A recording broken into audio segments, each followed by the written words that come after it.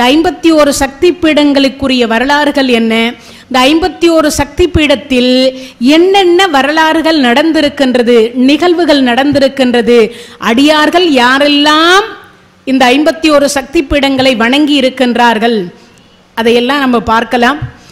இன்றைய தினத்திலிருந்து ஒரு 10 நாள் நமக்கு கொடுத்த ஒரு பாக்கியம்.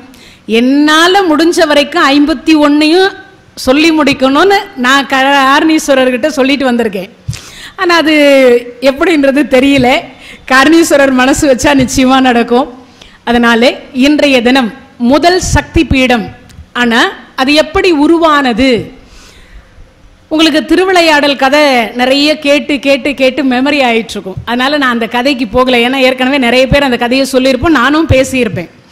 அதனால் அம்பாள் என்ன செய்தாலும், தட்சன் ஒரு யாகம் வளர்த்தார்.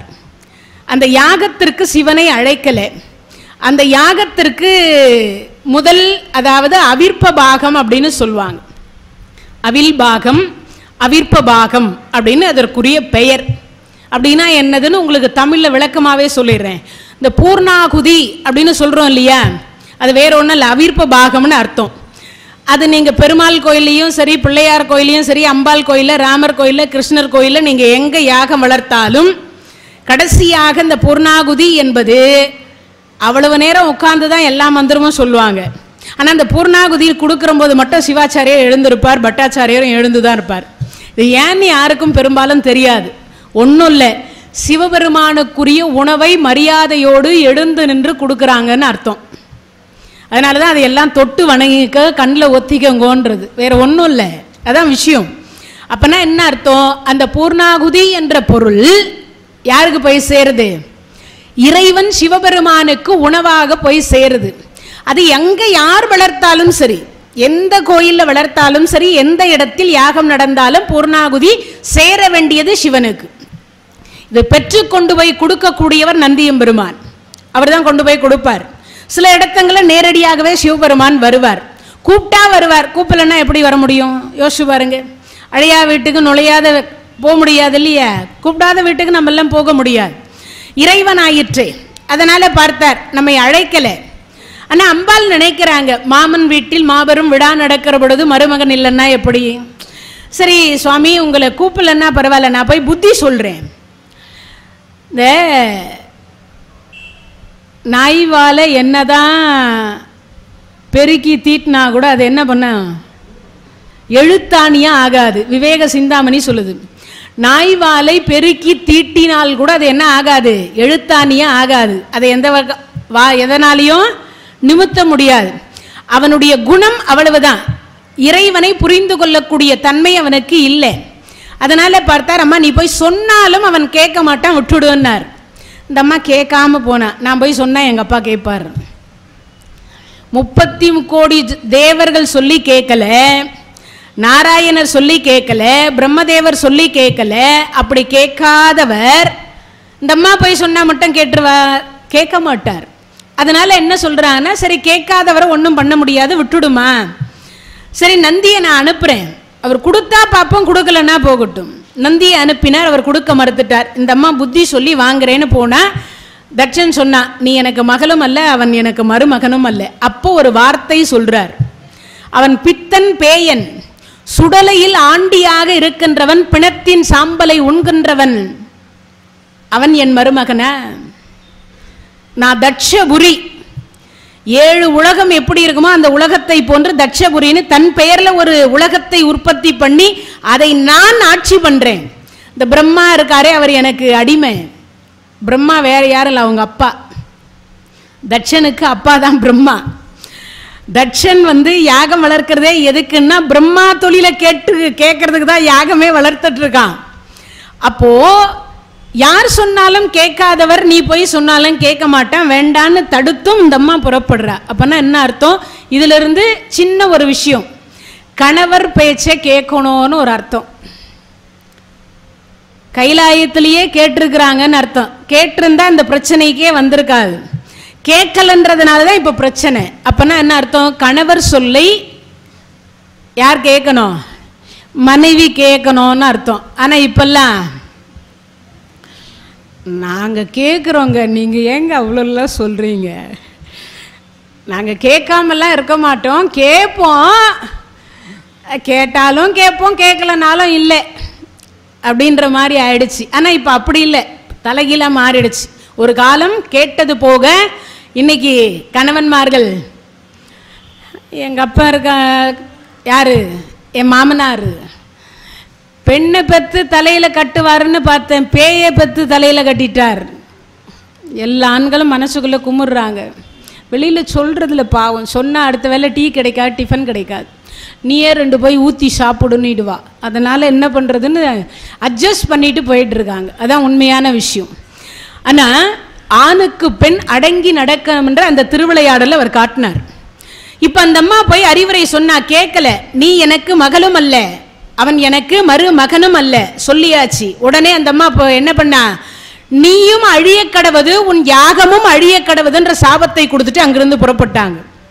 அதற்கு பிறகு வீரபத்ர கடவுளும் பத்ரகாளியும் இருவரும் அங்கு தோன்றி அந்த யாகத்தை அடித்து தட்சனுடைய தலையை வெட்டி யாக குண்டத்தில் போட்டு, அதற்கு பிறகு அவர்களை சாந்த செய்வதற்காக சிவனும் பார்வதியும் அங்கு சென்று சாந்தப்படுத்தி வீரபத்ரருக்கும் பத்ரகாளிக்கும் திருமணம் முடிச்சு ரிட்டன் திரும்புறாங்க. இது பார்வதி கல்யாணத்துக்குனுடைய வரலாற்றுக்குரிய கதை. இப்ப இந்த தட்சனுடைய யாகத்தில் இந்த அம்மா கலந்து கொண்டு திரும்பி வந்த பிறகு ஒரு நிகழ்வு நடக்குது. என் பேச்சை கேட்காம நீ போன இல்லையா, உனக்கும் எனக்கும் சம்பந்தம் இல்லை, நீ தனியா ஏங்கிக்கோ, நான் தனியா ஏங்கிக்கிறேன். அப்போ என்னை விட்டுட்டு உங்களால தனியா ஏங்க முடியாதுன்னு இந்த அம்மா வாதம் பண்றா. சிவன் தனித்தே ஏங்கிக் கொள்ளும் இவர் சொல்றார். இப்படி வாக்குவாதம் நடந்து கொண்டே இருக்கிற பொழுது நெற்றிக்கண்ணை திறந்த உடனே அம்பாள் பஸ்மம் ஆயிட்டாங்க. இது ஒன்று இருக்கு. கடைசியா இறந்து போன உடலை இவர் என்ன பண்றாருன்னா, இப்ப சக்தி இல்லைன்னா இவரால் இயங்க முடியாது, சிவன் மட்டும் தனியா இயங்க முடியாது. உடனே நினைச்சுக்காதீங்க, சிவனை தாழ்த்துறோம்னு நினைக்க கூடாது. அவரால் இயங்க முடியாது என்பது கிடையாது, இயங்க முடியும். ஆனா உலகத்தவர்கள் நாளைய தினத்துல பெண்ணுக்கு இடம் கொடுக்கவில்லை அப்படின்ற ஒரு நிகழ்வு நடக்கக்கூடாதுன்றதுக்காக தான் சிவபெருமான் அந்த கோபத்தை எப்படி காட்டுவது என்று தெரியாம ருத்ர தாண்டவம் அப்படின்னு சொல்லக்கூடிய அந்த உடம்பை எடுத்து ருத்ர தாண்டவம் ஆடினார். ஆடிக்கிட்டே இருந்ததுனால பிரம்மாவுக்கு வேலை இல்லை, சிவனுக்கு. இப்போ சிவபெருமான் ஒரு பக்கம் ருத்ர தாண்டவம், ஒரு பக்கம் நாராயணருக்கு வேலை இல்லை, ஒரு பக்கம் யமனுக்கு வேலை இல்லை, சூரிய சந்திரர்களுக்கு வேலை இல்லை, 33 கோடி தேவர்களுக்கு வேலை இல்லாத பட்டதாரி. நீங்க நினைக்கலாம், என்னங்க அவர் என்ன ஒரு மணி நேரம் ஆடி இருப்பாரா, அப்படிதானே மனசுக்குள்ள தோணும்ல, 1 மணி நேரம் ஆடி இருப்பாரா, அந்த ஒரு கேள்வி வரும் இல்லையா. நான் சொல்ற கணக்கு மட்டும் நீங்க குறிச்சுக்கணும், ஆனா திருப்பி நீங்க கணக்கு போட்டு பாருங்க, அப்புறம் தெரியும். நமக்கு 365 நாள் கொண்டது, தேவர்களுக்கு ஒரு நாள். தேவ ஆண்டு காலத்தில் 60,000 ஆண்டு காலம் கடக்கணும், 60,000 வருஷம் அப்படின்னு ஒரு கணக்கு இருக்கு. அந்த 60,000 வருஷம் அப்படின்ற வர்ற பொழுது அதுல 12,000 ஆண்டு காலம் வருகிற பொழுது, தேவ ஆண்டு காலத்துல 12,000 ஆண்டு காலம் வந்தால் பிரம்மாவுக்கு ஒரு பகல். பிரம்மாவுக்கு 4 ஆண்டாகி, ஆண்டு மாசமாகி, மாசம் வருடமாகி, வருடத்தில் 12,000 ஆண்டு காலம் கடந்தால் நாராயணருக்கு ஒரு பகல். அப்படி நாராயணர் ஆண்டு காலத்துல கணக்கு புரியுதா? ஏதாவது கொஞ்சம் கன்ஃபியூஷனா தான் இருக்கும். இதை கத்துக்கிறதுக்கே எனக்கு 20 வருஷம் ஆயிருக்குது. இதை கத்துக்கிறதுக்கே 20 வருஷம் ஆயிருக்குன்னா யோசிக்கணும். இதெல்லாம் கணக்கு. நமக்கு 365 நாள், தேவர்களுக்கு ஒரு நாள். தேவ ஆண்டு காலத்தில் 12,000 ஆண்டு காலம் கடந்தால் பிரம்மாவுக்கு ஒரு பகல். பிரம்மா ஆண்டு காலத்தில் 12,000 ஆண்டு காலம் கடந்தால் நாராயணருக்கு ஒரு பகல். நாராயண ஆண்டு காலத்தில் 12,000 ஆண்டு காலம் கடந்தால் சிவபெருமான் சிரிக்கிற நேரம். இந்த சிரிக்கிற நேரத்துக்குள்ளே இவ்வளவு கதை முடிஞ்சிடுது. இவ்வளவு ஆயுள் யாருக்கு போகுது? நாராயணருக்கு போகுது, பிரம்மாவுக்கு போகுது, தேவர்களுக்கு போகுது. மனிதர்கள் எத்தனை தலைமுறை போனோம்னு நமக்கே தெரியாது. இவ்வளவும் கடந்து போகிற பொழுது சிரிக்கிற நேரத்துக்குள்ளேயே இவ்வளவு கதை முடிஞ்சு போகுதுன்னா அப்ப எவ்வளவு நேரம் அவர் ருத்ர தாண்டவம் ஆடி இருப்பாருன்னு ஒரு கணக்கு பண்ணி பாருங்க. அப்போ நாராயணர் பார்த்தார், இது என்ன, இது இவ்வளவு நேரம் ஆகியும் இன்னும் இறைவனுடைய கோபம் தனியில. அப்போ இந்த உடம்பு இருக்கிற வரைக்கும் அவரால் அந்த சிந்தனையிலிருந்து வெளியில வர முடியாது. இந்த உடம்பு தலைக்கு மேல இருக்கு, ருத்ர தாண்டவம் ஆடிட்டு இருக்கார், உடம்பு ஒன்னும் ஆகல. என்ன பண்ணலான்னு பார்த்தார், சக்கராயுதத்தை விடுத்து அறுத்து தள்ளுறார். அப்படி கொஞ்சம் கொஞ்சமாக தள்ளும் பொழுது அந்த உடம்பு வெடித்து சிதறியது. அப்படி சிதறி ஒவ்வொரு இடத்திலேயும் ஒரு பாகம் விழுந்தது. சரி, இன்றைய தினத்தில் இந்த திருக்காரணீஸ்வரருக்கு என்ன பாகம் விழுந்திருக்கும்னு நினைக்கிறீங்க? தெரியல இல்ல. எங்கெல்லாம் ஆலயம் இருக்கின்றதோ, அது சின்னதா இருந்தாலும் சரி பெரியதா இருந்தாலும் சரி, அம்பாளுடைய உடம்பிலிருந்து வெளிப்பட்ட உதிரம் எங்கெல்லாம் விழுந்ததோ அங்கெல்லாம் ஒரு ஆலயம் தோன்றி இருக்கு. அம்பாளுடைய உதிரம் எங்கெல்லாம் விழுந்ததோ அந்த இடத்திலெல்லாம், முக்கிய உறுப்புகள் விழுந்த இடத்திலெல்லாம் பெரிய பெரிய ஆலயங்கள் உற்பத்தி ஆச்சு. ஆனா இப்ப காரணீஸ்வரர் கோயில்லையும் அப்ப என்ன விழுந்திருக்குன்னு அர்த்தம், அம்பாளுடைய உதிரம் ஏதோ சில துளிகள் இங்கு விழுந்திருக்கின்றதுனால. நான் இப்போ பிரகாரத்தை, உள் பிரகாரத்தை தான் சுத்தினேன், வெளிப்பிரகாரம் சுத்தல.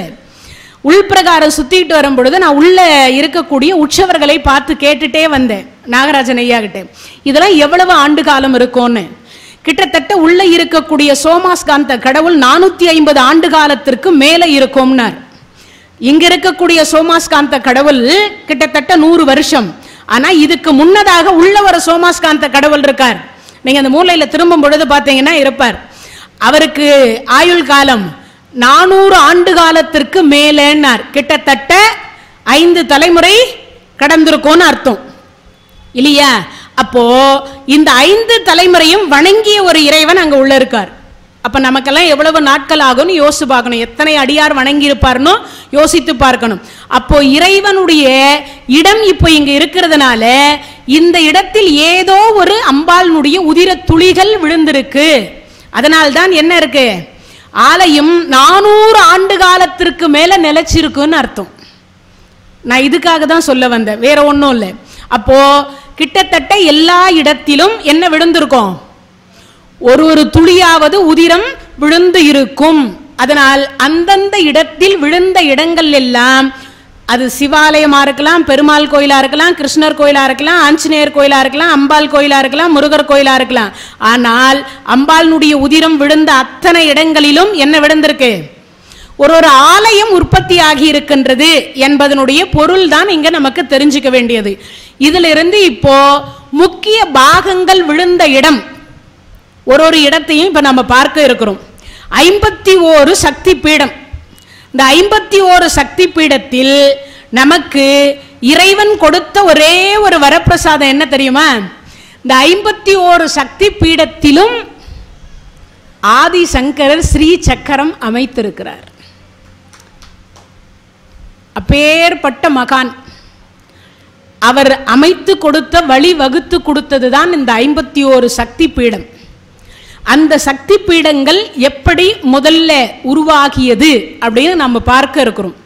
இதுல வடக்கே இருக்கக்கூடிய பத்ரிநாத் அப்படின்னு சொல்லக்கூடிய தலத்தில் தான் முதல்ல ஆதி சங்கரர் ஸ்ரீ சக்கர பீடம் அப்படின்னு சொல்லக்கூடியதுல கொல்லூர் மூகாம்பிகையை முடிச்சிட்டு முதல்ல வடநாட்டு பக்கத்துல எங்க பண்ணார், பத்ரிநாத் அப்படின்னு சொல்லக்கூடிய தலத்தில் தான் முதல்ல பண்ணார். இந்த தலத்துக்கு ஒரு சிறப்பு சொல்லிட்டு நம்ம முதல் தலத்துக்கு போயிடலாம்.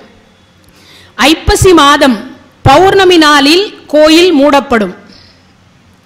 பூஜை முடிச்சுட்டு மூடிடுவாங்க. பத்ரிநாத்ல 6 மாசம் தான் கோயில் திறந்திருக்கும், 6 மாசம் மூடிதான் இருக்கும் இந்த பத்ரிநாத் மட்டும். அப்போ மூடுகிற பொழுது கம்பளியால் விக்கிரகத்தை மூடி புஷ்ப அலங்காரம் செய்யப்பட்டு ஒரு அங்குல திரி விளக்கிட்டு ஏற்றப்பட்டு மீண்டும் வந்து மூடிடுவாங்க.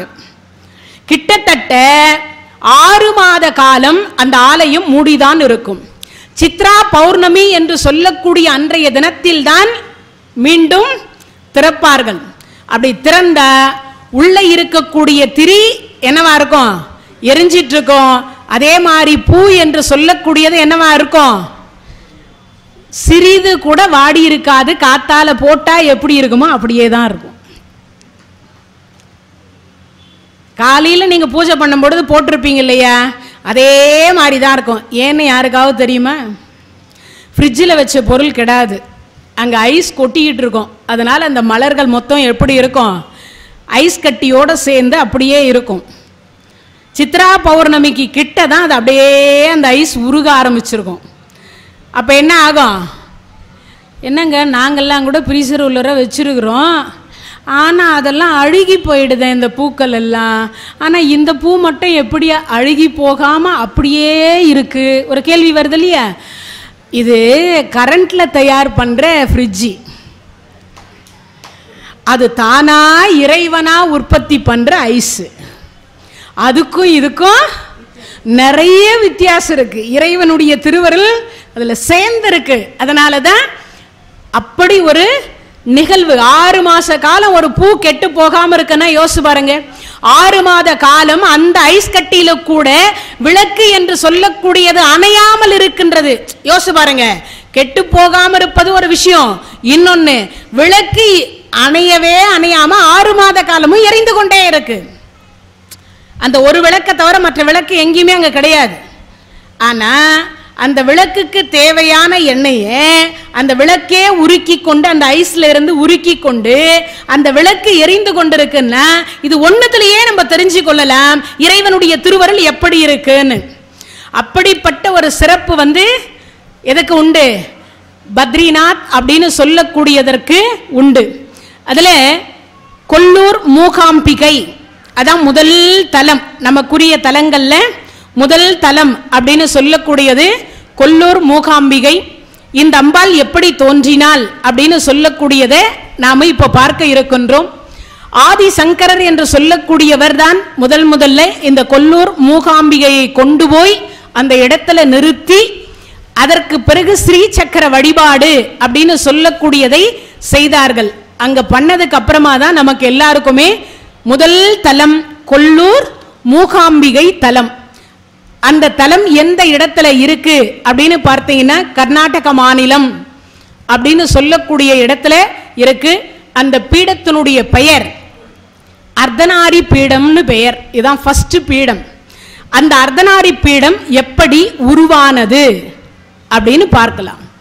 இறைவனுடைய கருணையினால் பாண்டிய மன்னன், உங்களுக்கு எல்லாருக்கும் தெரிஞ்சிருக்கும், கோவலனுடைய சிலம்பு என்று சொல்லக்கூடியதை தவறான தீர்ப்பு, அவர் தவறா சொல்லல, அது திரித்து சொல்லப்பட்டது. அவனை கொண்டு வா அப்படின்னு தான் அவர் சொன்னார். குற்றவாளி இல்லையா, அவனை பார்க்கணும், அவன் என்ன தவறு செய்தான் என்பதை விசாரிக்கணும். அவனை கொண்டு வா என்பது இந்த மந்திரி காதல என்ன விழுந்தது? ஒரே வார்த்தை, ஒன்னும் இல்லை, ஒரு எழுத்து மாறுச்சு. கொன்று வா, கொண்டு வா, கொன்று வா, ஒரே ஒரு எழுத்து. அதை சரியா காதல வாங்கியிருந்தாருன்னா மதுரை எரிஞ்சிருக்கிறதுக்கு வாய்ப்பு இல்லாம இருந்திருக்கும். ஆனால் ஒரு வார்த்தையில ஒரு எழுத்து மாறிய உடனே என்ன ஆயிடுச்சு? அவர் கொன்னுட்டார், வேற ஒன்றும் இல்லை. அதற்கு பிறகு மதுரையினுடைய கதை உங்களுக்கு எல்லாருக்குமே தெரிஞ்சிருக்கும். அந்த அம்மா இதுல இருக்கக்கூடியது முத்து, இதுல இருக்கக்கூடியது மாணிக்கம் என்பது சொல்லிட்டு கடைசியில பாண்டிய மன்னன் தவறான நீதியை, தவறான தீர்ப்பை சொல்லிவிட்டேன் அப்படின்னு சொல்லி அப்பவே உடனே மாண்டு விடுகிறார். இந்த அம்மாவும் மதுரையை எரிக்கிறாங்க. அந்த கண்ணகி தான் பகவதியாக இருக்கின்றாள். அந்த கண்ணகி தான் பகவதி. அவள் 12 நாள் தவம் இருக்கின்றாள். அப்படி தவம் இருந்த உடனே இறந்து போன கோவலன் தேரோடு தேவலோகத்திலிருந்து பூமிக்கு வந்து கண்ணகியை அழைத்து செல்லுகிறான். இதை அங்கிருக்கக்கூடியவர்கள் பார்க்கிறார்கள், குறவர்கள் அப்படின்னு சொல்லக்கூடியவர்கள் பார்க்கிறார்கள். இதை உடனே மன்னனிடத்துல சொல்றாங்க, சேரன் செங்குட்டுவனிடத்துல சொல்றாங்க, ஐயா, அந்த மதுரையை எரித்த பெண்ணை நாங்கள் பார்த்தோம், அவர் கணவர் வந்தார், அந்த அம்மையாரை தேரோடு அழைத்து சென்றார். யோசிச்சு பாருங்க, அந்த தெய்வத்தை நாம வணங்கணும்ன்றாங்க. சேரன் செங்குட்டுவன் பார்த்தாங்க, சரி அந்த பகவதிக்கு நம்ம ஒரு கோயில் கட்டுவோம். கோயில் எல்லாம் கட்டியா, சேரன் செங்குட்டுவன் கோயில் கட்டினாங்க. கட்டி முடிச்ச உடனே என்ன ஆனது அப்படின்னா, அங்கே பூஜை ஒரு பக்கம் நடந்துகிட்டே இருக்கு. இந்த பாண்டியனுடைய மகன் வந்தா அடுத்த தலைமுறை, அங்க பாண்டியனுடைய வாரிசாக அவன் வரான். வந்தவன் என்ன பண்றான்னா பஞ்சம் தலை விரித்து ஆடுது. ஏன்னா அங்க இருக்கக்கூடிய பொற்கொள்ளர்கள் அத்தனை பேரையும் தேடி கண்டுபிடிச்சு சிறையில வச்சு அடைச்சிட்டான். உங்களால தானே இந்த மதுரை எரிஞ்சதற்கு காரணம் என்ன, அவர்கிட்ட இந்த சிலம்பு திருடி வச்சது இவங்க. அதனால தான் இன்னைய வரைக்கும் யாரும் இங்கே ஜாதியை சொல்கிறேன்னு நினச்சிக்க வேண்டாம். இந்த ஆச்சேரி தொழில் செய்யக்கூடியவர்களே ஒரு பெண் குழந்தை இல்லைன்னா ஒரு ஆண் குழந்தை வாழ்க்கை சரி இருக்காது.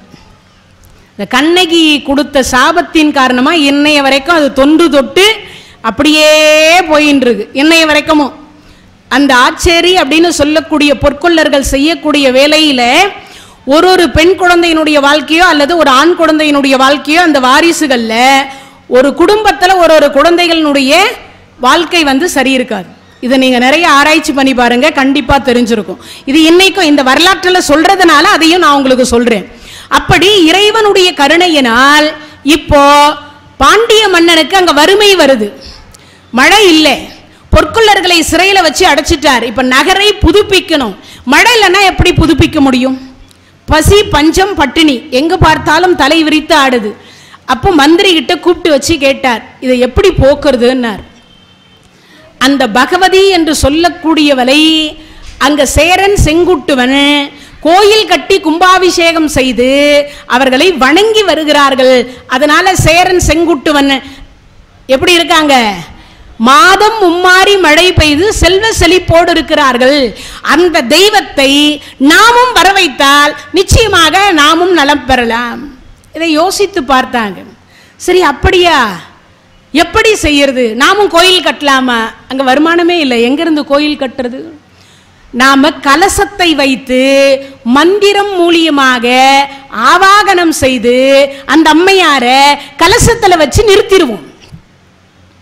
இது ஒரு கேள்வி எல்லாருக்கும் வரும் மனசுக்குள்ள. என்ன கேள்வி? கலசத்துக்குள்ள இறைவனை நிறுத்த முடியுமா?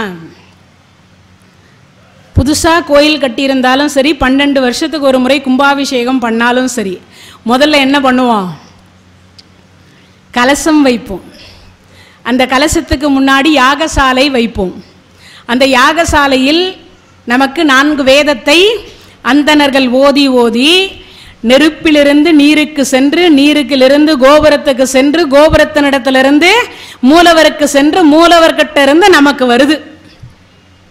அதுக்கு ஒரு தர்பை புல் கொண்டு போவாங்க, ஒரு கயிறு போட்டு கொண்டு போவாங்க. யாகசாலையிலிருந்து எங்க போகும்? கலசத்துக்கு போகும். கலசத்திலிருந்து எங்க போகும்? கோபுரத்துக்கு போகும். கோபுரத்தின் இடத்துல இருந்து எங்க வரும்? மூலவருக்கு வரும். மூலவர்கிட்ட இருந்து நமக்கு நேரடியா வரும். அந்த தீர்த்தம் வாங்கி தலையில தெளிச்சுப்போம். அப்பனா என்ன அர்த்தம்? கும்பத்தில் இருந்த இறைவனை எங்க கொண்டு போய் சேர்க்கிறான்? கருவறையில் இருக்கக்கூடிய கோபுரத்துக்கு கொண்டு போய் சேர்த்து கருவறையில் இருக்கக்கூடிய மூலவருக்கு கொண்டு வந்து சேர்க்கிறான். அதுக்கு பேர் தான் கும்பாபிஷேகம் அப்படின்னு சொல்றோம் இல்லையா? ஆனா இந்த கலசத்திலேயே மந்திர கட்டுப்பாடு போட்டா கலசத்திலேயே நிறுத்திடலாம். இன்னைக்கும் நிறுத்த முடியுமா? ஒரு கேள்வி இருக்கு எல்லாரும் மனசுலையும். நிறுத்த முடியும். அதுக்குரிய மந்திரம் எதில் இருக்கு? 4 வேதத்தில் இருக்கு. அந்த மந்திரம் தெரிந்தால் கலசத்திலேயே நிறுத்தி விடலாம். எந்த கடவுளா இருந்தாலும் கலசத்துக்குள்ளேயே நிறுத்தி வச்சு வழிபாடு பண்ணிக்கலாம். இன்னைக்கும் நம்ம வீட்டில் என்ன பண்றோம்? இந்த வெள்ளிக்கிழமை செவ்வாய்க்கிழமை எல்லாம் பெண்கள் கலசம் வச்சு பூஜை பண்ணி வழிபாடு பண்ணுவாங்க. தினமும் அந்த கலச பூஜை பண்ணுவாங்க. இன்னைக்கும் உண்டா இல்லையா? அதில் அம்பாலை ஆவாகனம் செய்து, மகாலட்சுமியை ஆவாகனம் செய்து நம்ம வீட்டில் செல்வ செழிப்போடு இருக்கணும்னு இன்னைக்கும் என்ன பண்ணுவோம்? கலசம் வைத்து வழிபாடு செய்யக்கூடிய வழக்கம் இன்னைக்கும் நம்ம இடத்துல உண்டு இல்லையா? அதே மாதிரி தான் இந்த கலசத்துல கொண்டு வந்து பாண்டியனுடைய மகனாக இருக்கக்கூடியவன் அதை நிறுத்திட்டான். இப்ப நிறுத்திய உடனே என்ன செய்யறதுன்னு தெரியல. இங்க இப்போ மதுரையில் இருந்த பஞ்சம் எங்க வந்துட்டது? சேரன் செங்குட்டுவன் ஆட்சி செய்யக்கூடிய இடத்திற்கு வந்துருச்சு. இப்போ மழை இல்லை, என்ன செய்வதுன்னு தெரியல. அப்போ ஆதிசங்கரர் அங்க உள்ள நுழையிறார். நுழைஞ்ச உடனே சேரன் செங்குட்டுவன் பாத பூஜை செய்து, சுவாமி இறைவி இங்கு இல்லை. அப்படியா? அவர் ஞானத்துல பார்த்தா தெரிஞ்சிருச்சு. அப்பா நீங்க ஒன்றும் கவலைப்படாதீங்க, எங்க இருக்கிறான்னு பார்த்தா 7 கதவுகளுக்கு பின்னாடி 7 கலசம் வச்சு உள்ள வச்சு பூட்டிட்டான். கோமலவல்லின்னு ஒரு அம்மா, அவ அம்பாள் பக்தை, அவளை காவலுக்கு பக்கத்துல நிக்கி வச்சுட்டான். அம்மா இந்த கலசத்தை யாரும் ஒன்றும் பண்ணாமல் இருக்காங்களான்னு பார்த்துக்கோ. சரி, அந்த அம்மா பார்த்துட்டா. அந்த அம்மா உட்கார்ந்துட்டு இருக்கா காவலுக்கு. இந்த 7 கலசத்தை யாரும் தொடவும் கூடாது, பிரிக்கவும் கூடாது, வேற எதுவும் செய்யக்கூடாது. காவலுக்கு அந்த பெண் தெய்வத்தை உட்கார வச்சிருக்கிறாங்க. இப்ப ஆதிசங்கர் பாண்டிய நாட்டுக்கு எழுந்தருள்றார், மதுரைக்கு போறார். போனவர் சொல்லாம கொல்லாம போறார். அதாவது என்னன்னா, முன்னாடியே சொல்லி இருந்தா மேல தாளத்தோடு விஐபிகளை வரவேற்பது போல பூரண கும்ப மரியாதை செலுத்தி கூப்பிட்டு போயிருக்கலாம். இவர் சொல்லாம திடீர்னு போய் ஆதிசங்கரர் அங்க நிக்கிறார்.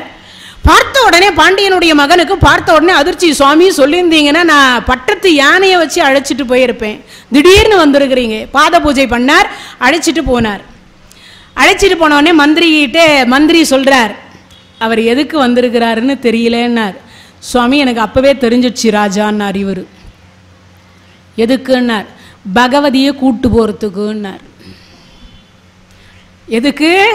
பகவதியை கூட்டு போறது. ஆமா, நாம கலசத்துல அடைச்சது அவங்களுக்கு எப்படி தெரியும்? முக்காலமும் உணர்ந்த மகானவர், அவருக்கு தெரியாத ஒன்றும் இல்லை. அப்படியா, சரி இப்போ என்ன செய்வது? உடனே அடைச்சிட்டு போயிட்டா நம்ம ஒன்றும் பண்றதுக்கு முடியாதே. நீங்க என்ன பண்ணுங்க சுவாமி, நீங்க வந்த களைப்பு தீரணும். ஏன்னா நடந்தது அந்த காலத்துல இப்ப இருக்கிற மாதிரி செல்போனை எடுத்து ஒரு ஃப்ளைட் டிக்கெட்டை புக்கிங் பண்ணா நேரா அங்க போய் கார்ல இறக்கி விட்ட உடனே ஃப்ளைட்டை ஏறி அப்படி போய் ஒரு செகண்ட்ல இறங்குற மாதிரி எல்லாம் கிடையாது. அப்பெல்லாம் பயணம் எப்படி? எந்த இடத்துக்கு போனாலும் நடை பயணமாகத்தான் போயாகணும், வேற வழி கிடையாது. அதனால இவர் நடை பயணமா போயிருக்க. சுவாமி வந்த களைப்பு தீர வேண்டும், சிறிது நேரம் நீங்கள் ஓய்வு எடுத்துக் கொள்ளுங்கள், உங்களை காலையில் பார்க்கிறேன்னு சொல்லிட்டு ஒரு இடத்தை ஒதுக்கி கொடுத்து அந்த இடத்துல ஆதிசங்கரரை விட்டுட்டாங்க. இரவு 12 மணி. இந்த கோமலவல்லி 7 கதவையும் பூட்டி சாவியை இடுப்புல சொருவிட்டு பத்திரமா வச்சுட்டு படுத்துட்டு இருக்கா. உள்ள பேச்சு குரல் கேக்குது. சாவி துவாரத்தின் வழியா எட்டி பார்க்கிறா. யார் பேசுவாங்க? எட்டி பார்த்தா ஆதிசங்கரர் அம்பாலோட பேசின்னு இருக்கார். பேசிட்டு இருக்கிறத பார்த்துட்டு சாவி துவாரத்தின் வழியா அப்படி கையை கட்டிட்டு பயந்து நடுங்கி போய் நிற்கிறார். சாவி இடுப்புல இருக்குது, வச்சது வச்சபடியே இருக்கு. ஆனால் எப்படி இவர் உள்ளே போனாருன்னு தான் தெரியல. ஆனால் யாருக்கிட்டேயோ பேசின்னு இருக்கார், ஆனால் யாருக்கிட்ட பேசுறாருன்னு தான் தெரியல. இவர் குரல் கேட்குது, அந்த குரலும் கேட்குது, ஆனால் உருவம் மட்டும் தெரிய மாட்டேங்குது. என்ன பண்ணுறதுன்னு யோசித்து பார்த்தா, சரி அவர் வெளியில வந்தவன் அவர் காலை கெட்டியா பிடிச்சுவோம். அந்த காலத்து அடியார், இந்த காலத்து அடியார் இல்லை, அந்த காலத்து அடியார கெட்டியா பிடிச்சோன்னா. அதனாலதான் தொண்டர்தம் பெருமையை சொல்லவும் பெரிதே. தொண்டருக்குள்ள யாருக்குள்ள அடக்கம்? சிவபெருமானே தொண்டர்தம் உள்ளத்துக்குள் ஒடுங்கிட்டார். அதனால இறைவனே உள்ளத்துக்குள்ளதான் இருக்கிறார். அதனால இவர் காலை பிடிச்சா நாமளும் அந்த அம்மாவை பார்த்துடலாம். அவர் மட்டும் பார்க்கிறாருல்ல, நாமும் பார்க்க வேண்டாமா அம்பாலை? இந்த கோமலவல்லிக்கு அம்பாலை பார்க்கணும்னு அவ்வளவு ஆசை.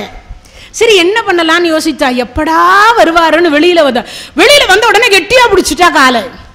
அம்மா யாரு கண்ணுக்குமே நான் தெரியலையே, உன் கண்ணுக்கு மட்டும் எப்படி தெரிஞ்சேன்? ஆதிசங்கரர் சொன்னார், நான் யாரு கண்ணுக்குமே தெரியலையே, உன் கண்ணுக்கு எப்படி தெரிஞ்சேன்? சுவாமி பண்டை தவம். என்ன தவம்? பண்டை தவம்னா யாருக்காவது புரிஞ்சுதா? முன் ஜென்மத்து தவம். இப்ப நீங்கெல்லாம் தவம் பண்ணிட்டு இருக்கீங்க, கதை கேட்கல, என்ன பண்றீங்க? தவம் செய்யறீங்க. என்ன கேட்டா, இப்பெல்லாம் தனியா போய் காட்டுக்கு போய் உடம்பை சூடாக்கி மேல்நாக்கு வழியா எடுத்து சுக்கிலத்தை மீண்டும் உள்நாக்கு வழியா சாப்பிட்ற காலமெல்லாம் இல்லை. அந்த அளவுக்கு நமக்கு ஆயுளையும் இறைவன் இப்ப கொடுக்கறதில்ல. இப்ப எப்ப வேணாலும் சீட்டி கிழிப்பார், அது எப்ப என்னன்னே தெரியாது. கொரோனாவில் எவ்வளவு பேரை சீட்டு கிழிச்சாருன்னு சொல்லி கணக்கில் இல்லாத போயிடுச்சு. அதனால எப்பனாலும் யாருக்குனாலும் சீட்டு கிழிப்பார் யமன், சொல்ல முடியாது. ஆனா இருக்குகின்ற நாட்கள்ல எவ்வளவு நேரம் இறைவனுக்காக ஒதுக்குறோம், அதான் தவம், வேற ஒன்றும் இல்லை. இந்த 1.5 மணி நேரம் நம்ம தவம் பண்ணிட்டு இருக்கிறோம் காரணீஸ்வரர் ஆலயத்தில் 33 கோடி தேவர்களோடு சேர்த்து. நீங்க நினைக்கிறீங்க நீங்க மட்டும்தான் உட்கார்ந்துருக்கீங்க, இல்லை, 33 கோடி தேவர்களும் இங்க உட்கார்ந்து இருக்கிறாங்க. ஆஹா 51 சக்தி பீடமாமே, நாமளும் உட்கார்ந்து கதை கேட்போம் அப்படின்னு நினைச்சு உட்கார்ந்து இருக்கிறாங்க. என்ன நமக்கு தெரியல, அவங்க எதிர்த்தாப்புல இருக்காங்களா பக்கத்துல இருக்காங்களான்னு தெரியல, அவ்வளவுதான். இறைவனுடைய கருணையினால் இப்ப ஆதிசங்கரர் சொன்னார், அம்மா உனக்கு என்ன வேணும்? என் காலை விடு, உனக்கு என்ன வேணும்? சுவாமி நீங்க பார்த்த அம்மாவை நானும் பார்க்கணும், கருணை பண்ணுங்க. அம்மா அவ எனக்கே காட்சி கொடுக்க மாட்டேன்னு சொல்லியிருக்கா. என்ன சுவாமி சொல்றீங்க? இல்ல கோயில் கட்டி கும்பாபிஷேகம் செய்து நித்திய பூஜையை செய்து கொண்டிருந்த சேரன் செங்குட்டுவனை விட்டுவிட்டு இங்கு வந்திருக்கின்றாயே என்று நானும் கேட்டேன். அதுக்கு அந்த அம்மா சொன்னா, பூஜை பண்ணி மந்திரம் சொன்னா எங்க வேணாலும் கூப்பிட்டா வர்றதானே என் வேலை, கூப்பிட்டா வர வேண்டிய வேலை என் வேலை. இதுக்கு ஒரு உதாரணம் சொல்லணும். பாண்டவர்கள் சூதாடுறதுக்கு தர்மன் உட்கார்ந்தான். பக்கத்திலேயே உட்கார்ந்து இருக்கிறார் கிருஷ்ணர். ஆனா யார் கண்ணுக்கும் தெரியல. ஒரு முறையாவது என்னை கூப்பிட மாட்டானா, கோவிந்தா, நாராயணா, பரந்தாமா, வாசுதேவா, கூப்பிட மாட்டானா, கூப்பிட மாட்டானா, கூப்பிட மாட்டானா? கடவுள் காத்துட்டு இருக்கார். இந்த காலை மாத்தி அந்த கால், அந்த கால் மாத்தி இந்த கால், பதட்டப்படுறார். அப்ப துரியோதன ஒரு வார்த்தை சொன்னா, எனக்கு பதில் எங்க மாமா ஆடுவார். இப்ப சந்தோஷப்படுறார் கிருஷ்ணர். ஆஹா, தர்மரு எனக்கு பதில் எனக்கு ஒரு மாமா இருக்கார், எங்க மாமா ஆடுவார்னு சொல்லுவார்னு எதிர்பார்த்து சந்தோஷத்தில் நின்று கொண்டிருக்கிறார் பக்கத்தில் கிருஷ்ணர். ஆனா தர்மர் என்ன சொல்லல, நினைவில கூட நினைக்கல, நாவில் கூட நினைக்கல, மனதார நினைக்கல. அப்பையும் இறைவன் விட்டு விடவில்லை. யோசிச்சு பாருங்க, அப்பையும் இறைவன் விடல. அப்பையும் என்ன பண்றாரு தெரியுமா? இந்த கழுத்துல எத்தனையோ ஆடை ஆபரணங்கள் அணிந்து கொண்டிருக்கிறார். என்ன மகாராஜா இல்லையா தர்மராஜா? எதற்கு? இந்திரபிரசத்தனுடைய நாட்டினுடைய திக்விஜயம் செய்து சாம்ராட் பட்டம் பெற்று ராஜசுய வேள்வி செய்த ஒரே ஒரு பெருமான் தர்மராஜா. அதனால என்ன பண்றாருன்னா, எக்கச்சக்கமான கழுத்துல மாலை போட்டு இருக்கார். ஆனா முதல் சந்திப்புல கழுத்துல ஒண்ணும் கிடையாது. தர்மராஜாவும் கிருஷ்ணரும் சந்திக்கிற பொழுது தர்மராஜா கழுத்துல ஒண்ணுமே கிடையாது. கிருஷ்ணர் வந்திருக்கிறாமன்னு ஓட்ட ஓட்டமா ஓடி வந்து கட்டி அணைக்கிறார். என்னடா இந்த நாட்டினுடைய ராஜா, வருங்கால ராஜா, ஒரு பாண்டிவனுடைய மகன், கழுத்துல ஒரு மாலையும் போடலையேன்னார். சுவாமி, உங்களை பார்க்கணுன்ற அவசரத்துல ஓடி வந்துட்டேன், வேற ஒண்ணும் இல்லைன்னார். அப்போ முதல் சந்திப்புல முத்தாரத்தை கைட்டி போட்டார் கிருஷ்ணர். அதை குளிக்கிற பொழுது கூட தர்மர் கைட்டியது கிடையாது, படுக்கும் பொழுது கூட அந்த முத்தாரத்தை கைட்டியது கிடையாது. ஆனா இப்போ முதல் முறையா சூதாடுகிற பொழுது முதல்ல எதை கைட்டுறாருன்னா அதை தான் கைட்டி வைக்க போறார். இப்ப இங்கிருந்தே உங்களுக்கு புரிஞ்சிருக்கும்னு நினைக்கிறேன். இந்த முத்தாரத்தை தொட்ட அடுத்த வினாடி இப்ப நினைவு யாரு வரணும்? இது நானும் கிருஷ்ணரும் முதல் சந்திப்பில், எனக்கு முதல் சந்திப்பில் இறைவன் கொடுத்த முத்தாரம் என்கின்ற கிருஷ்ணருடைய நினைப்பு யாருக்கு வரணும்? தர்மருக்கு வரணும். ஆனா இவர் என்ன நினைக்கிறார்? கைட்டி வச்சார், முத்தாரத்தை வைக்கிறேன், முடிஞ்சு போச்சு அதோட. ஆனா இது யார் கொடுத்ததுன்னு மனசுல ஒரே ஒரு செகண்ட் கிருஷ்ணரை நினைத்திருந்தால் அந்த முத்தாரத்தின் மேல உட்கார்ந்து கிருஷ்ணர் உட்கார்ந்து இருப்பார், வெற்றி தர்மருக்கு வந்துருக்கும். ஆனா யார் நினைக்கல? தர்மர் நினைக்கல. இப்ப குற்றம் யார் பேர்ல? தர்மர் பேர்ல, கிருஷ்ணர் பேர்லன்னு சொல்ல முடியாது இல்லையா? அவர் காத்துட்டு இருந்தார், கூப்பிடல. இப்ப என்ன பண்ண முடியும்? அழைக்காத இடத்திற்கு நான் போக முடியாது இல்லையா? அதை தான் இங்கேயும் அம்பாள் சொன்னாங்க ஆதிசங்கரர்கிட்ட. என்னன்னு? என்னை அவன் ஆவாகனம் செய்தான், என்னை மந்திரத்தின் மூலியமாக அழைத்தான், நான் இங்கே வந்து கலசத்தில் எழுந்திருக்கிறேன். இப்ப நீங்க என்ன கூப்பிட்டாலும் நானும் வரேன், நீங்க கூப்பிட்டாலும் நான் வரேன், நான் யார் கூப்பிட்டாலும் வர்றதுக்கு தானே இருக்கேன். அப்பனா இதுல இருந்தே உங்களுக்கு புரிஞ்சிருக்கும்னு நினைக்கிறேன். யார் கூப்பிட்டாலும் வருவாங்கன்றது புரிஞ்சுக்கணும். ஏன்னா நிறைய பேர் நினைக்கிறோம், விழுந்து விழுந்து சாமி கும்பிடுறேன், கடவுள் நமக்கு தான் எல்லாத்தையும் கொடுக்கிறார், சோதிக்கிறார். அப்படி இல்லை. காரணீஸ்வரர் சிலை உள்ள இருக்கு, இப்போ உற்சவர் சிலை இவ்வளவு இருக்கு, எத்தனையோ அணிகலன்கள் நாம் எல்லாம் அணிந்து கொண்டிருக்கிறோம். இது என்னைக்காவது அந்த பூஜை அறைக்கு போறதுக்கு வாய்ப்பு உண்டா? இல்லை. ஆனா அந்த சிலை செய்வதற்கு உருக்கி அதுல செம்பு சேர்த்து அனைத்து ஐம்பொன்களையும் சேர்த்து உருக்கி அதை அச்சில வாத்து அதை செய்ய வேண்டிய முறை பிரகாரம் செய்த உடனே அதை எவ்வளவு பேர் கையெடுத்து கும்பிட்டு இருக்கிறோம். ஆனா அந்த சிலை எவ்வளவு வழி தாங்கி இருக்குன்னு யோசிச்சு பாருங்க. அப்போ நாமெல்லாம் எங்க இருக்கோம்னு அர்த்தம். துன்பம் அதிகமா வருதுன்னா இறைவனுக்கு பக்கத்தில் இருக்கோன்னு அர்த்தம். துன்பமே இல்லாம நிம்மதியா வாழ்றாங்கன்னா அவங்கெல்லாம் எங்க இருக்காங்கன்னு அர்த்தம்? இறைவனை விட்டு ரொம்ப தொலைவில் இருக்காங்கன்னு அர்த்தம். வேற ஒன்றும் இல்லை, விஷயம் இவ்வளவுதான். இறைவன் கிட்ட இருக்கிறோம். ஏங்க நம்ம பிள்ளைய தாங்க நாம கண்டிக்க முடியும், ஊராம்பிள்ளைய போய் கண்டிக்க முடியுமாங்க? பக்கத்து வீட்டுக்கார பிள்ளைய போய் நம்ம கண்டிக்க முடியுமா? நம்ம பிள்ளைய தானே நம்ம கண்டிக்க முடியும். அப்போ அவருக்கு நாம பிள்ளையா இருக்கிறதுனால நமக்கு கொஞ்சம் கண்டிஷன் பண்றாரு, அவ்வளவுதான் விஷயம், வேற ஒன்றும் இல்லை. இப்போ ஆதிசங்கரர் அழைத்த அடுத்த வினாடி அப்போ ஒரு வார்த்தை சொல்ற அம்பாள் சுவாமி, என்னுடைய சலங்கை ஒளியினுடைய சத்தம் முன்னாடி போகும், நீங்க பின்னாடி வரணும். இப்போ கோமலவல்லிக்கிட்ட ஆதிசங்கரர் இந்த கதையை சொல்றார். அம்மா, எனக்கே இப்படிதான் சொல்லிக்கிறான் அந்த அம்மா, சத்தம் மட்டும்தான் கேட்குமா, உருவம் காட்ட மாட்டேன்னு சொல்லியிருக்கா. எங்க போய் நீங்க நிக்கிறீங்களோ திரும்பி பார்க்குறீங்களோ அங்க நான் நின்றுடுவேன்னு சொல்லியிருக்கா. அதனால நீ எனக்கு பின்னாடி வா, நான் அவனுக்கு பின்னாடி நான் போறேன், 2 பேரும் போவோம். எனக்கு எங்க காட்சி கொடுக்குறாலும் அங்க உனக்கும் காட்சி கொடுப்பா. இதை சொன்னார். சொல்லி முடிச்ச அடுத்த வினாடி அங்கிருந்து புறப்பட்டாங்க.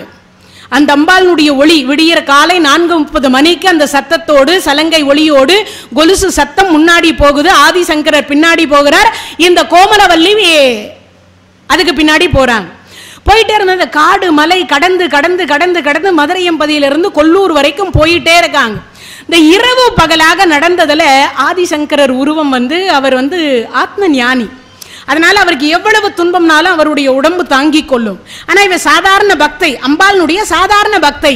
இவளால அதிகமாக தாங்க முடியல.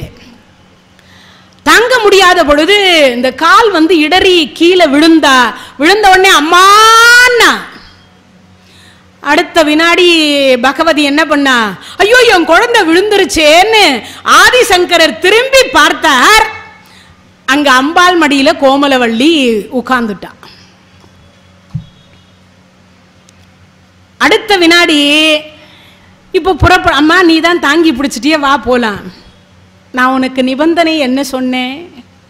அம்மா, நான் திரும்பி பார்த்தா நீங்க அங்கேயே தங்கிடுவீங்கன்னு சொன்னீங்க. நீங்க ஏன் திரும்பி பார்த்தீங்க? இல்ல அம்மான்னு கூப்பிட்டா எனக்கு பின்னாடி ஒரு பெண் குழந்தை வந்துட்டு இருந்தாலே அவளுக்கு ஏதோ ஆபத்தோன்னு நினைச்சு நான் திரும்பி பார்த்தேன். திரும்பி பார்த்தா அடுத்த வினாடி இங்க நீங்க மடியில அவளை தாங்கி பிடிச்சிட்டீங்க. அவ்வளவுதான், இங்கதான் நான் இருப்பேன், இங்கதான் இருப்பேன் என்று சொன்னால் நிச்சயமாக பஞ்சம் தீரும், என்னை வழிபாடு செய்ய சொல் என்று சொன்ன உடனே அங்கேயே கொல்லூர்ல மூகாம்பிகை என்கின்ற நாமத்தோடு யாரு, அம்பாள் அர்த்தநாரி பீடம் அப்படின்னு சொல்லக்கூடிய அந்த அர்த்தநாரி பீடம் தான் கொல்லூர் மூகாம்பிகை. சரி, ஏன் இவளுக்கு மூகாம்பிகை என்கின்ற திருநாமம் வந்தது அதுவும் தெரியணும் இல்லையா? கொல்லூர்ல அவள் அம்பாளுடைய பெயர் கோமலவல்லின்னு தான் முதல்ல இருந்தது. கோமலவல்லி, ஏன்னா அந்த பக்தைக்காக தானே அந்த அம்பாள் அங்க தங்கினாங்க. அதனால கோமலவல்லி தாயார்னு ஒரு பெயர் உண்டு. ஆனா மூகாம்பிகை என்கின்ற ஒரு பெயர் வரணுமே, அதுக்கு என்ன காரணம்? அப்படி ஒரு தோணும் இல்லையா? அதுக்கு ஒன்றும் இல்லை. அர்ஜுன பெருமான் 5 ஆண்டு காலம் தவம் செய்தார் இல்லையா? எப்போ?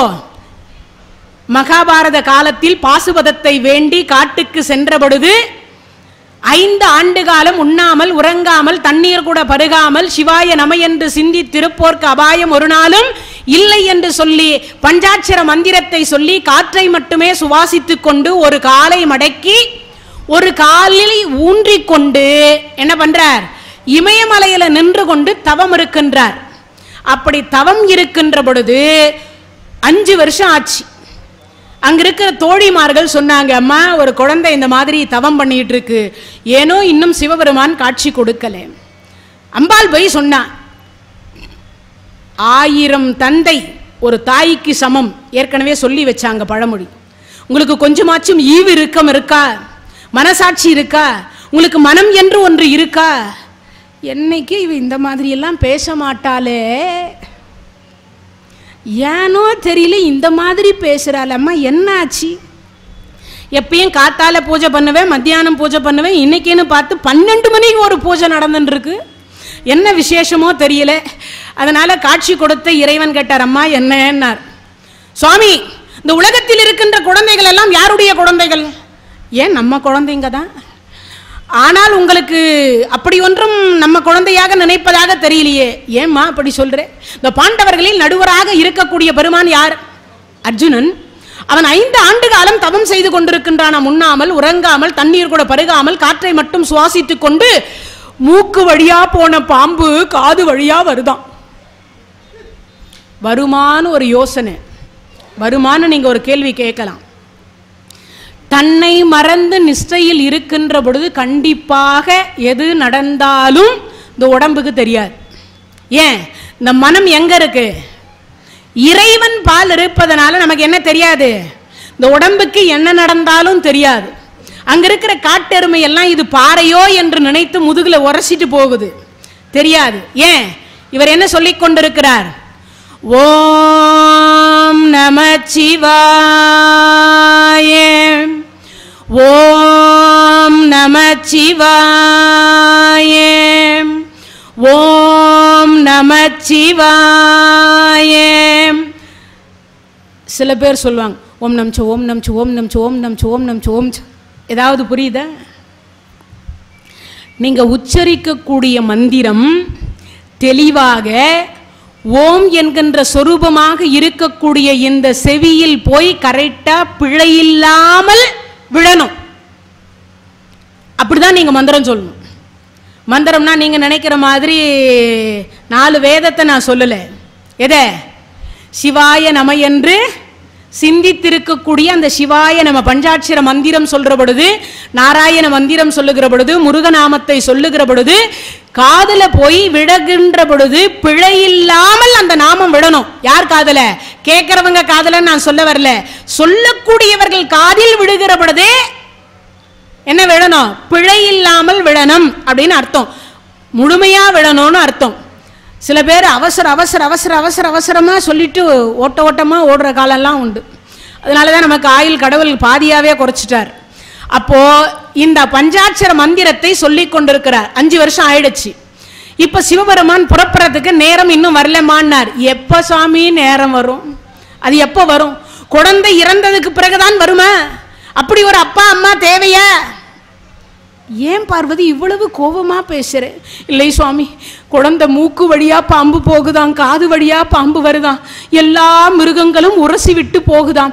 குழந்தை 5 வருஷமா அன்ன ஆகாரம் எதுவும் இல்லை, காற்றை மட்டுமே சுவாசித்து ஒரு பிள்ளை தவம் செய்யறான். உங்களுக்கு ஈவு இரக்கம் இல்லையா?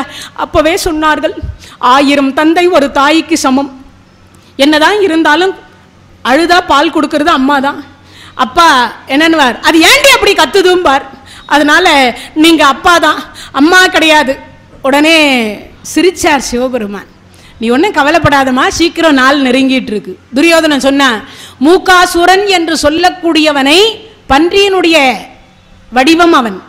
𝒂𝒂சுரன் என்ன அர்த்தம்? பன்றி வடிவம்.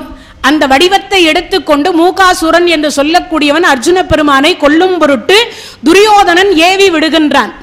அப்படி ஏவி விட்ட பொழுது அந்த 𝒂𝒂சுரனை வேடுவச்சியாக அம்பாள் ஒரு பக்கம், முருகப்பெருமான் என்று சொல்லக்கூடியவரை இடுப்புல கருப்பனாக தூக்கி கொண்டு வேடர் குலத்து தலைவனாக சிவபெருமானும் புறப்பட்டு கைலங்கிரியில் இருந்து புறப்பட்டு வருகிற பொழுது அந்த 𝒂𝒂சுரனை வதம் செய்த இடம் கொல்லூர் மூகாம்பிகை. 𝒂𝒂சுரனை வதம் செய்துட்டு எங்க வந்து தங்குறாங்க? கொல்லூர்ல வந்து தங்குறாங்க. 𝒂𝒂சுரனை வதம் செய்த அம்பிகையினுடைய திருநாமம் மூகாம்பிகை. அவனை வதம் பண்றதுக்காகத்தான் அந்த அம்மா எங்க வந்து தங்கனா? கொல்லூர்ல வந்து தங்கினாள். இதுதான் முதல் பீடம். அந்த முதல் பீடம் தான் எங்க இருக்கு? கர்நாடக மாநிலம் அப்படின்னு சொல்லக்கூடியதுல கர்நாடக மாநிலத்திற்கும் கேரளாவிற்கும் சென்டர் பகுதியில் இருக்கு. இந்த பக்கமும் இவங்களும் வணங்குவாங்க, அந்த பக்கம் அவங்களும் வணங்குவாங்க. பகவதி என்று சொல்லக்கூடிய நாமத்தோடு கண்ணகி தான் பகவதி அம்பாலாக வந்து அந்த கொல்லூர் மூகாம்பிகை தலத்தில் குடியிருக்கின்றாள் என்பது ஐதீகம். என்ன, பத்தினி தெய்வம் அல்லையா, அதனால அவள் தான் பகவதியாக குடியிருக்கின்றாள். இது முதல் தலம். கர்நாடக மாநிலத்திற்கும் கேரளத்திற்கும் நடு சென்ட்ரல்ல இருக்கு கொல்லூர் மூகாம்பிகை. இங்கதான் முதல்ல அம்பிகை உக்கிரத்தை தணிப்பதற்காக ஸ்ரீசக்கரம் என்று சொல்லக்கூடிய அந்த ஸ்ரீசக்கர வடிவத்தை முதல்ல பிரதிஷ்டை செய்த தலம் கொல்லூர் மூகாம்பிகை தலம். ஆதிசங்கரர் முதல்ல எங்க ஸ்ரீசக்கரத்தை வடிவத்தை அமைத்தார் அப்படின்னா அதுக்கு என்ன அர்த்தம்னு நீங்க நிறைய கேட்கலாம்.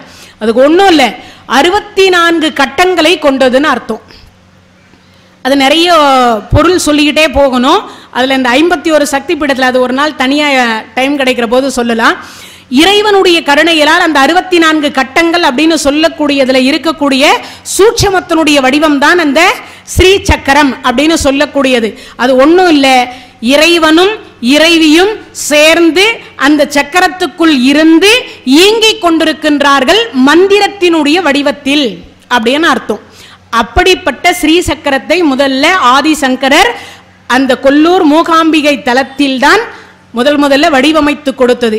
ஏன் ஒரு கேள்வி வரும் இல்லையா, அந்த ஸ்ரீ சக்கரத்திற்கும் அம்பாளுக்கும் என்ன ஒற்றுமை ஒரு கேள்வி வரும். ஏன் அதை அமைக்க வேண்டும் அப்படின்னு ஒரு கேள்வி வரும்ல, அதுக்கு ஒரே ஒரு பதில் தான். உக்கிரமாக அந்த காலத்துல எல்லாம் என்ன பண்ணிருக்காங்க, எரும மாட்டை அம்பாளுக்கு பலி கொடுத்திருக்கிறாங்க. அந்த எரும மாட்டை பலி கொடுத்த காரணத்தினால அம்பாள் என்ன ஆயிட்டது, உக்கிரமாக மாறிவிட்டால், பிணம் தின்னக்கூடிய காளி தேவியாக மாறிவிட்டால் என்பது பொருள், வேற ஒன்றும் இல்லை. அதான் சொல்வாங்க இந்த கால்ரா அது இது நோயெல்லாம் வருதுன்னு சொல்றோம் இல்லையா, அந்த மாதிரி நோய்கள் எல்லாம் வருவதற்கு முக்கிய காரணமாக மாறிவிட்ட காரணத்தினால் அம்பாளை எப்படி அந்த உக்கிரத்தை தணிவிப்பது அப்படின்ற பொழுது அம்பாளே ஆதிசங்கரர் கிட்ட ஸ்ரீ சக்கரத்தை வடிவமைத்து என்னை சாந்தப்படுத்துவீராக அப்படின்னு சொன்னதனால அதே கொல்லூர் மூகாம்பிகையினுடைய தலத்தில் தான் முதல்ல அந்த ஸ்ரீ சக்கரத்தை வடிவமைத்து அம்பாளை சாந்தப்படுத்தக்கூடிய பாக்கியத்தை ஆதிசங்கரருக்கு வழங்கினார். அப்பன்னா இந்த ஸ்ரீ சக்கர பீடத்துக்கு என்ன அர்த்தம், சாந்த சொரூபம் அப்படின்னு அர்த்தம். இறைவனை இறைவியை சாந்தப்படுத்தக்கூடிய ஒரு பாக்கியம் ஸ்ரீ சக்கரத்திற்கு உண்டு. அப்பன்னா இன்னொன்னு, அதுல இன்னொரு வடிவம் இருக்கு. அதுக்கு அடுத்த வடிவம் என்ன அந்த ஸ்ரீ சக்கரத்துக்கே அப்படின்னா மேருமலை தான் ஸ்ரீ சக்கரம். அது பார்த்தீங்கன்னா மேருமலை மாதிரி தான் வடிவம் இருக்கும். இந்த ஸ்ரீ சக்கரத்தை நல்லா கவனிச்சு பாருங்க, போனீங்கன்னா எப்படி இருக்கும், மேருமலையினுடைய வடிவம் எப்படி இருக்குமோ அதே மாதிரி இருக்கும் அந்த ஸ்ரீ சக்கரம். ஸ்ரீ சக்கரம் வேறல்ல, மேருமலை வேறல்ல. மேருமலை தான் ஸ்ரீ சக்கர வடிவத்தில் ஆதிசங்கரர் வடிவமைத்து அம்பாளை சாந்தப்படுத்தினார். அது அர்த்தநாரி பீடம் முதல் பீடம். இந்த தகவல் உங்களுக்கு பிடிச்சிருந்தா லைக் பண்ணுங்க, உங்க ஃப்ரெண்ட்ஸுக்கு ஷேர் பண்ணுங்க, மறக்காம எங்க சேனலுக்கு சப்ஸ்கிரைப் பண்ணுங்க.